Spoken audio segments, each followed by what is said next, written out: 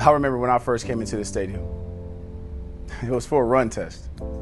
I looked around, guys were terrified, not knowing what to expect, but I was just happy to be here. And in that moment, I realized that football was a tool that God was going to use to build me to be the best I could be. So I'm just excited to know that what I learned from that arena that my name is going to be on now is unprecedented in any other moment in my life. I don't think it hit me until I see the veil dropped with Stuckey II on the Ring of Honor. But I hope that this moment is not just for me, but for those I represent. My teammates that contributed so much to me being a better player, being a better man, better person, and now a great husband and a phenomenal father. But that's my words. Hopefully my kids will say the same.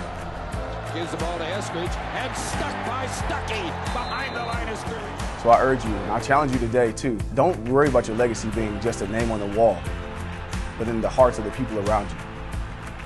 Because it's the words, reputation, the stories that describe the name.